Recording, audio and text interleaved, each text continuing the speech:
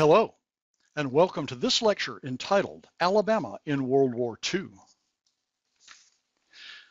These are the general topics we'll cover: an overview, military mobilization, industrial mobilization, civilian mobilization, and finally, a little bit about war and society in Alabama. In his book entitled Forth to the Mighty Conflict, from whence so much of this lecture comes, Professor Allen Cronenberg wrote that World War II played, quote, a leading role in shaping the state, unquote.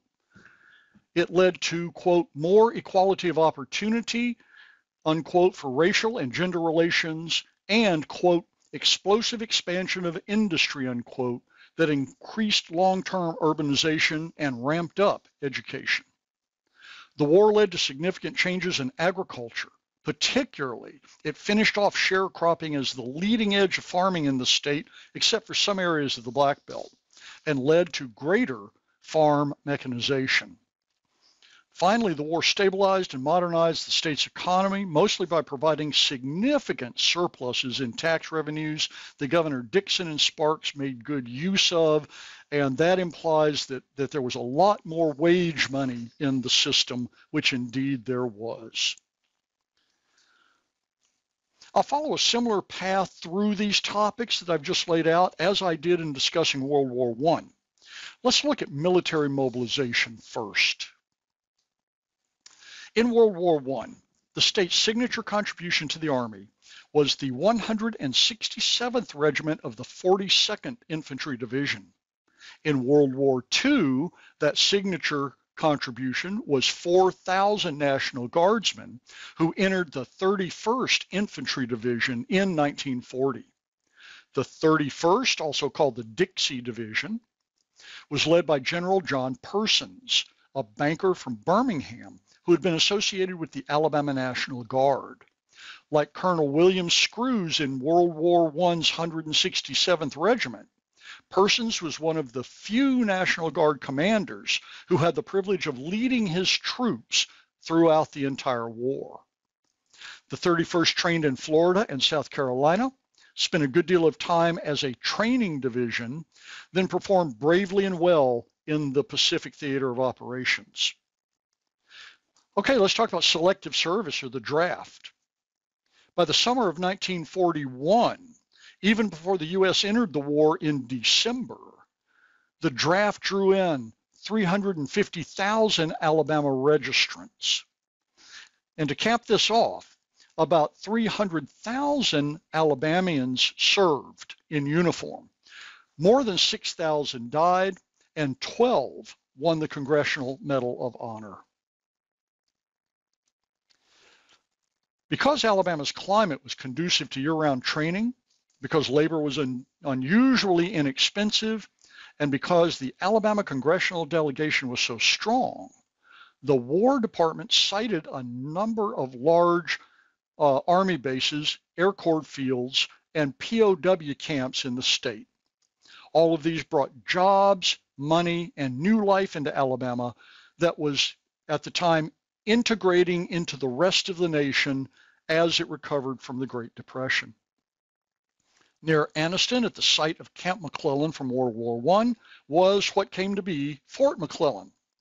The Army had let it deteriorate, so they invested $6 million in improvements and turned it into a training and induction center. Eventually, it became a replacement training camp and added advanced combat training.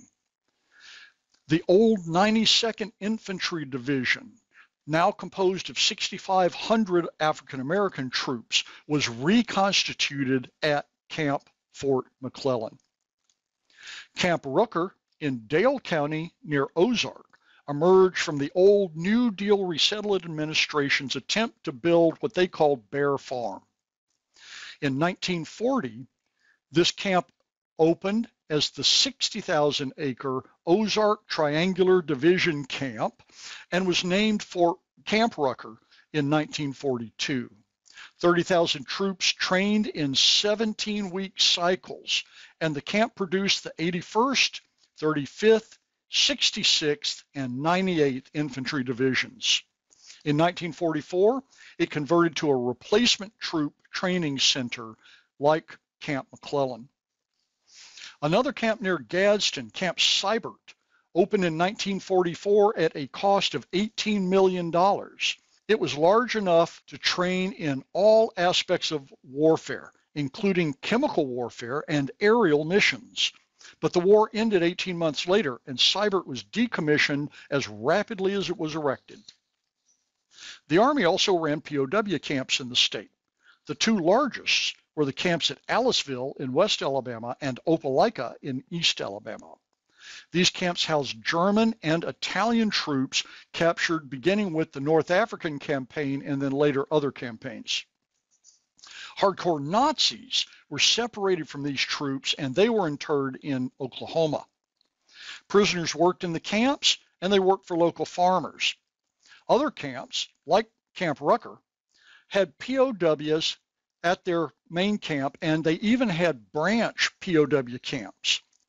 There were few escape attempts, but being so far from home made escape unmotivating for most of the prisoners. The Army Air Corps established multiple fields in Alabama, which, according to Cronenberg, made Alabama third after Texas and California in the number of airmen it trained. This was mostly because Maxwell Field, which had been commissioned in 1922 from World War I's old Repair Depot Number 3 in Montgomery, was home to the Southeast Air Corps Training Center. Also in 1940, General Hap Arnold proposed that pilots from Great Britain and France train in the United States rather than risk being shot down by German pilots in their own countries.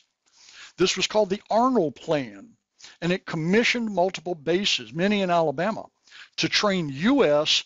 and for foreign pilots, mostly RAF, in basic, intermediate, and advanced single-engine and multi-engine combat flying.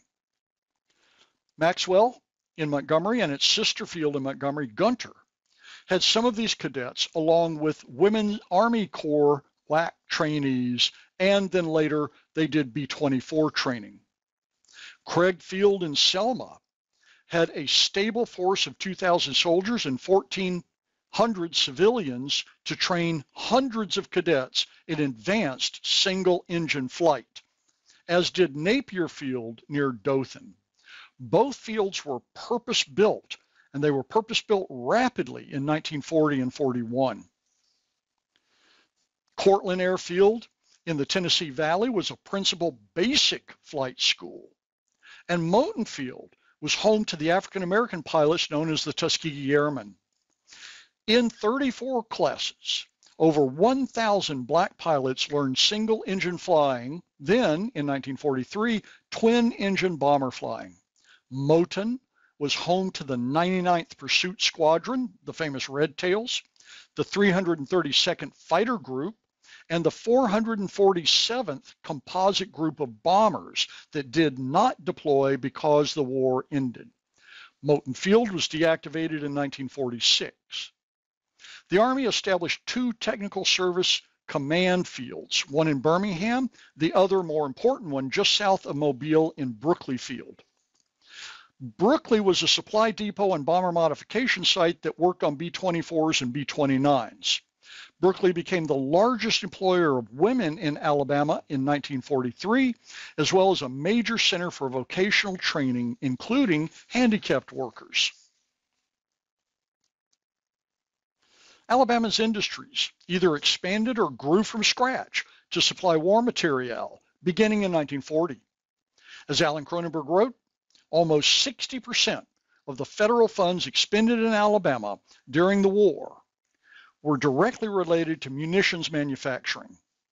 Federal installations and private concerns, sometimes working in tandem, created exceptional opportunities for rural workers to trade in their plows for wrenches, riveters, and welders.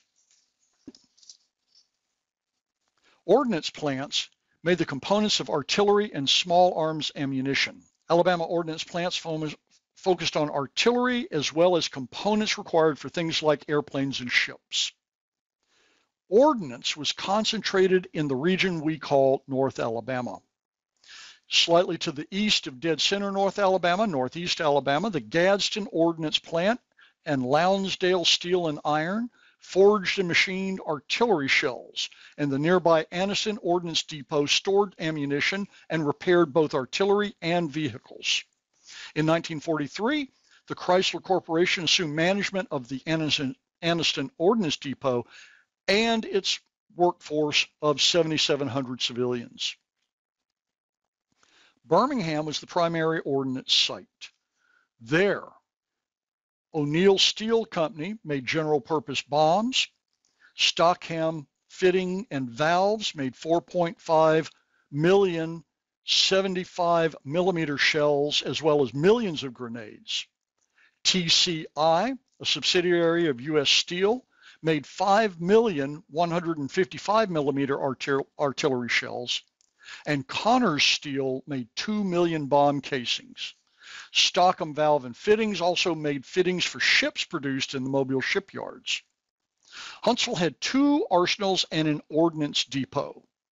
Between the Huntsville Arsenal and the Redstone Ordnance Plant, Huntsville produced poison gas, phosgene, that was never deployed, but it also produced millions of smoke pots and smoke bombs. Cronenberg reports that almost all of the 2 million smoke pots deployed in U.S. amphibious landings in Europe and in the Pacific were made at these Huntsville plants. We see much the same story in private, industrial, and agricultural expansion to produce war goods and agricultural products to feed and clothe the war effort. Crops expanded beyond cotton into corn, legumes, and cattle. Mechanization, that is tractors, made leaps in replacing scarce farm labor, and farms consolidated while growing larger. Of particular note were the DuPont Chemical Corporation facilities, the Alabama Ordnance Works in Childersburg, and the Coosa River Ordnance Plant in Talladega. Both of these were close to each other and close to Birmingham. Together, they cost $90 million and employed 25,000 workers to construct, and then they employed 14,000 workers to make powder, TNT, and secretly heavy water for the Manhattan Project at Los Alamos, making the atomic bomb.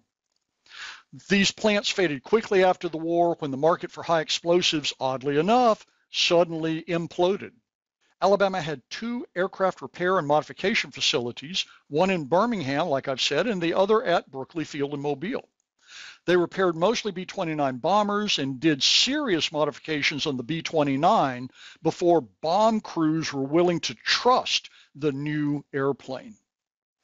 In Mobile, too, were 2 great shipbuilding companies, ADSCO and the Gulf Shipbuilding Company of Chickasaw. ADSCO had contracts for 20 Liberty transport ships, it built 102 oil tankers, and it repaired 2,800 vessels in dry dock. Gulf Shipbuilders built 7 destroyers, 29 minesweepers, 30 oil tankers, and many other smaller vessels. As they did in World War I, Alabama civilians mobilized for the war effort.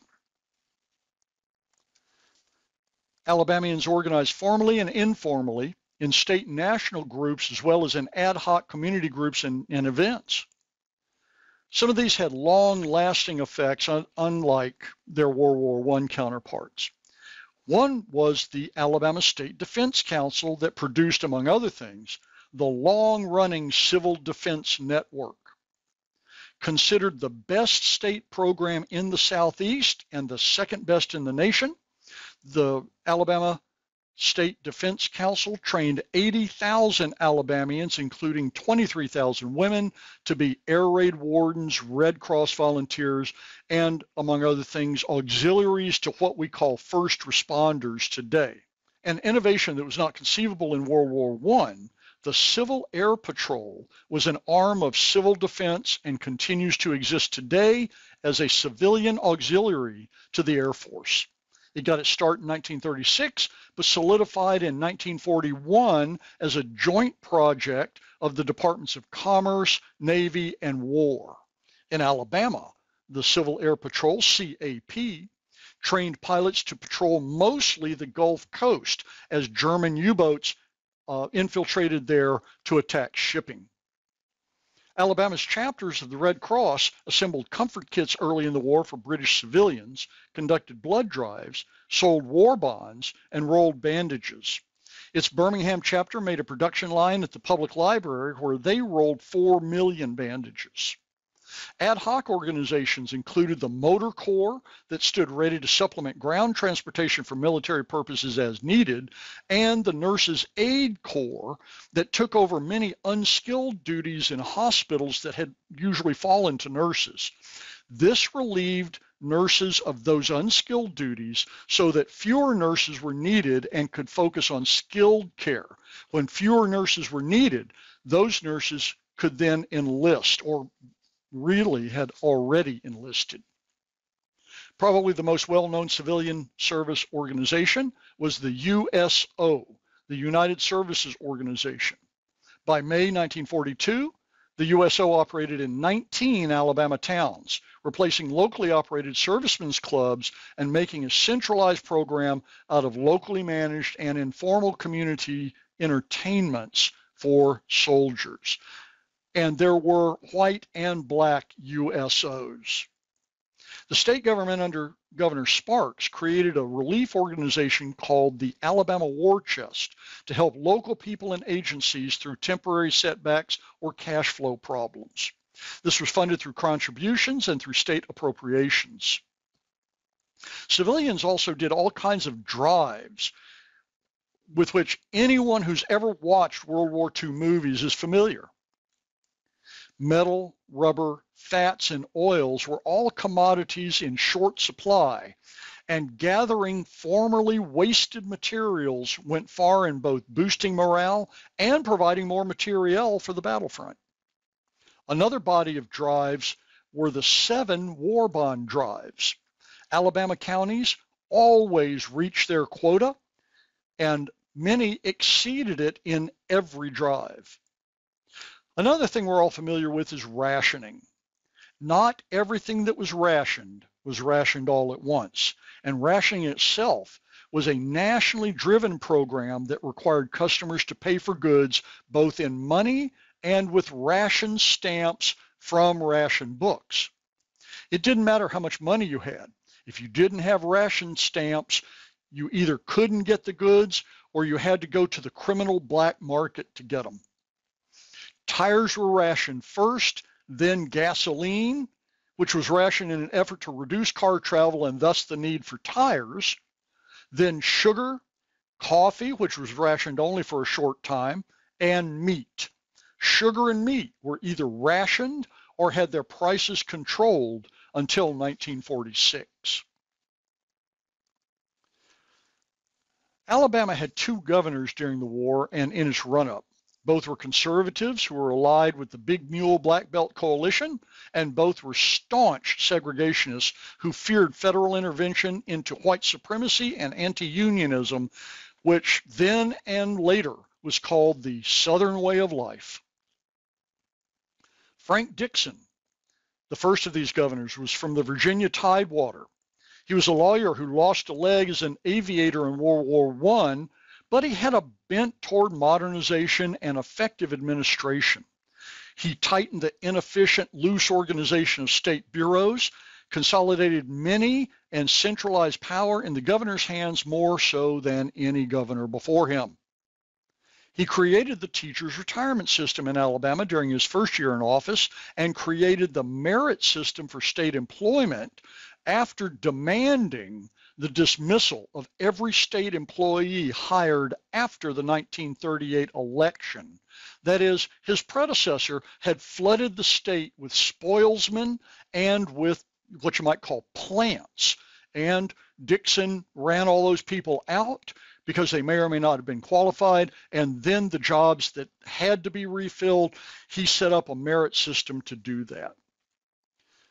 His successor, Chauncey Sparks, was a lawyer from Eufaula who most people thought would batten down the lid of the Treasury like turn-of-the-century governors had done.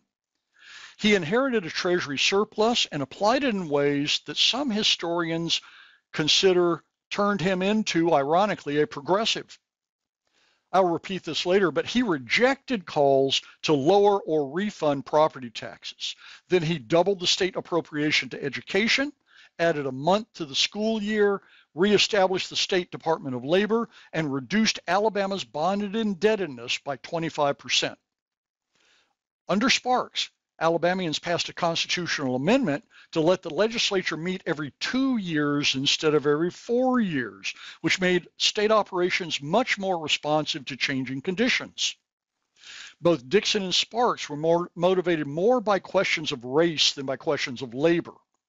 When the Supreme Court ruled against all-white primaries in the case Smith v. Allwright in 1944, Sparks supported the Boswell Amendment that added the infamous understanding test to the bevy of voter disfranchisement laws in Alabama. But he balked at joining the Dixiecrat bolt from the Democratic Party in 1948. Dixon, on the other hand, had been considered a prime candidate for the Dixiecrat nomination for president in 1948. He deferred in favor of Strom Thurmond of South Carolina, who served in the U.S. Senate until he was 101 years old. But Dixon gave the keynote address at the founding Dixiecrat convention in Birmingham in 1948. Let's look at some examples, that is, things to think about really, and how the war affected Alabama society. Ramping up for what appeared to be an inevitable entry into World War II meant that federal and private money came into Alabama to build war industries early on. A quick metric to judge just how much money came into the state is wage payments. These rose between 1939 and 1946 from $239 million to $708 million. That is wages being paid in the state, almost tripled in nominal amounts. It's a huge amount of money flowing into the state, being spent by people in the state who didn't really have that much to spend it on. Once war began, men enlisted and were drafted in such numbers that it was difficult to staff jobs, and with the rise in war industries, people migrated either to Alabama cities or to the north and the west. According to Cronenberg, about 10% of whites and about 25% of blacks moved into towns or out of state. Urban population grew by 57%. By the end of World War II, industrial and commercial jobs remained 46% higher than before the war, unquote. Mobile gained 89,000 immigrants, for example. This depopulated the countryside, which gave incentive to landowners to incorporate machinery, that is tractors, to replace missing sharecroppers and agricultural workers. Migration put a strain on city infrastructure, just like it had in World War I, but for longer periods and with greater intensity. Housing was a serious problem. Rents skyrocketed, and some places like Mobile saw the return to the so-called hotbed system, in which someone would rent a bed for an 8-hour sleeping shift. The bed was never unoccupied. In Mobile, the Federal Housing Authority built 11,000 housing units, but they were all reserved for white workers and families and never really alleviated the housing problem. War shortages prevented states and counties from widening and paving roads, so transportation suffered. I'll give you an example. The Childersburg munition plant, for example, drew workers mostly from Birmingham who could not move to the tiny town. The town went from 500 to 17,000 people, and its infrastructure never caught up. So people lived in Birmingham, and they drove over, but the state couldn't pave the road. And so it was 16 or 20 miles of dirt road, which meant that traffic could be tied up for hours, especially in bad weather. Schools, especially urban schools, could not keep up with rapid demands placed on them by newly arriving working families. So overcrowding was common, and some school systems went to shifts in their studies. Finally, medical care suffered. facilities could not be expanded quickly enough, and they could not be staffed with medical personnel who otherwise were entering the military anyway. So people did without, frequently to their detriment. On the other hand, many Alabamians didn't visit doctors regularly anyway, so this might not have been a problem for them, but public health did suffer as cities got crowded.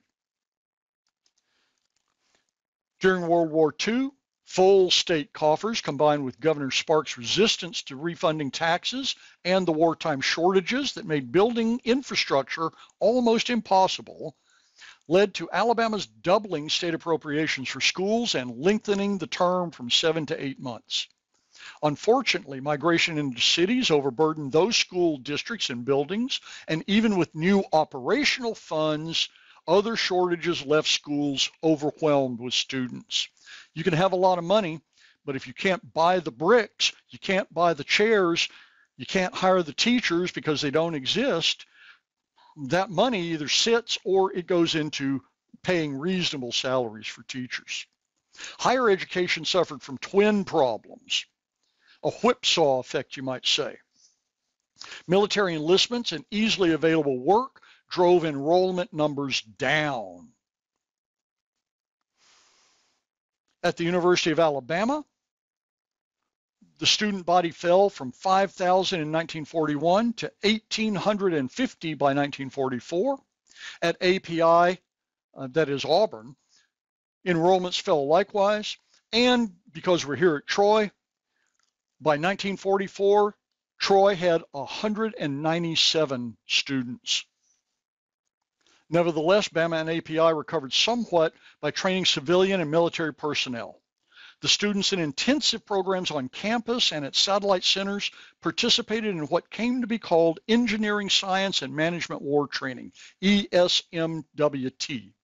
Civilians filled the needs of industries and commerce, and military trainees entered engineering and communication-related units throughout all of the services and in the war zones.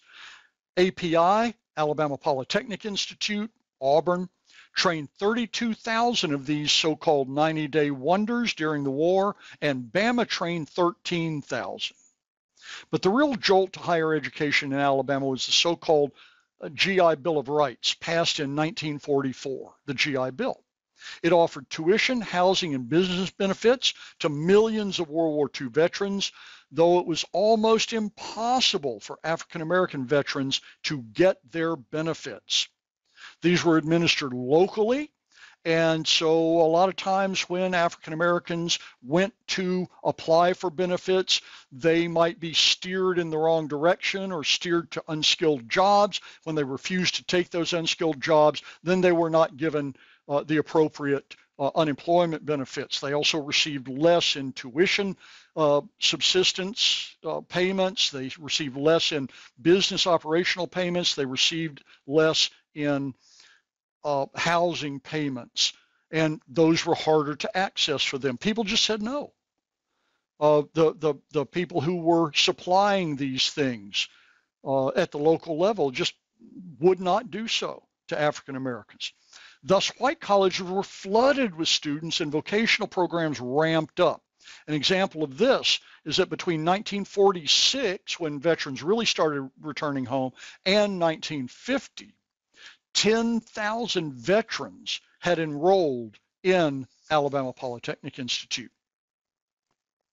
Let's look at women and African Americans. Women entered the military as WACs and waves, but also as WASPs. WASPs, Women's Air Force Service Pilots, were never actually militarized. WASP formed from two previous services, the Women's Auxiliary Ferrying Squadron and Women's Flying Training Detachment in 1943. The women flew testing, training, ferrying, and towing missions in all kinds of aircraft. For example, they were the shakedown crews for the first B-29 Superfortresses that were known for engine fires. The total number of WASP pilots, not in Alabama but throughout, was 1,102. And here's why I mention the WASPs. One of the first ferrying women pilots who later became a WASP was Alabamian Nancy Bateson Cruz, who was inducted into the Alabama Women's Hall of Fame in 2005, and who I had the pleasure of seeing speak in Birmingham in the 1990s. More importantly, women entered the industrial workforce in such numbers that by 1943, almost 25% of that industrial workforce in the state was women. As many as 8,000 worked at Mobile's Brookley Field repairing aircraft. Half of Brookley Field's workers were women. And at the various Mobile shipyards. Women entered other non-traditional jobs, and there was a decided class aspect to women's work. Whereas working class women, both white and black, often worked outside the home, middle class women often did not. That was a signifier of middle class status, that wives did not work outside the home. That famous "We Can Do It" campaign, the Rosie the Riveter lore, was aimed at these middle class women when labor shortages were at their peak. Brookley Field specifically recruited women and did so successfully. But this was a wartime expedient. At the end of the war, wartime contracts were pulled quickly and war industries closed. Men returned from abroad, and over time society retrenched so that women were less welcome in the workforce. Because Alabama was racially segregated, we now have to talk about African American experiences as one of outsiders, of second-class citizens. The same employment dynamics applied to African American men and women as applied to white women. They were replacements for white men in the expanding industrial workforce. Traditionally, black men did the unskilled, hot, and dirty work in all industries, but this pertained in the early years of World War II also. But unskilled industrial employment paid better than farm work, while cities offered more freedom. So as I noted earlier, almost 25% of rural African Americans migrated to cities, or they migrated out of state, even to take low-end industrial jobs. ADSCO in Mobile is both an example and, in another way, an outlier. Early in the run-up, in the first year of the war, ADSCO employed blacks to do menial work in segregated units.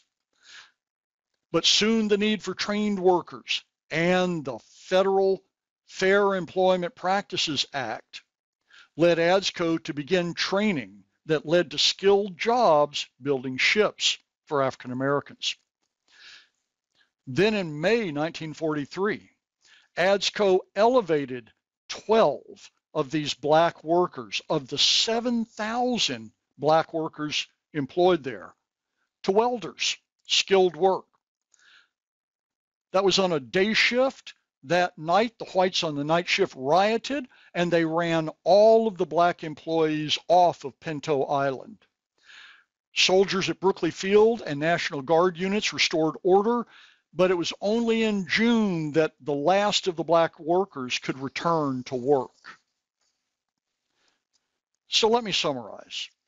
We covered an overview, military, industrial, and civilian mobilizations, and examined in a small way how World War II affected Alabama society. The war shaped Alabama and expanded it and its people's opportunities for the remainder of the 20th century. It did this through military mobilization. 300,000 Alabamians served in uniform, and the original signature unit of the state was the 31st Dixie Division of Infantry, into which the Alabama National Guard enlisted in 1940. Alabama also benefited from extraordinary expansion of Army and Army Air Corps bases and training facilities throughout all areas of the state. Industry geared up wildly to produce war materiel. 60% of defense spending in the state went to munitions manufacturing, especially to ordnance plants in North Alabama. Birmingham and Huntsville, but also Gadsden, Anniston, Talladega, and Childersburg produced munitions and other ordnance and employed thousands. Other defense spending went to depots scattered across the state and to bomber repair and modification statements, especially Birmingham Airfield and Mobile's Brookley Field. Also, shipbuilding expanded on Mobile's Pinto Island and just upriver at Chickasaw. Civilians mobilized as they did in World War I, but with greater coordination. Formal organizations were more centralized, from the Alabama State Defense Council to the USO, Red Cross, and Civil Air Patrol.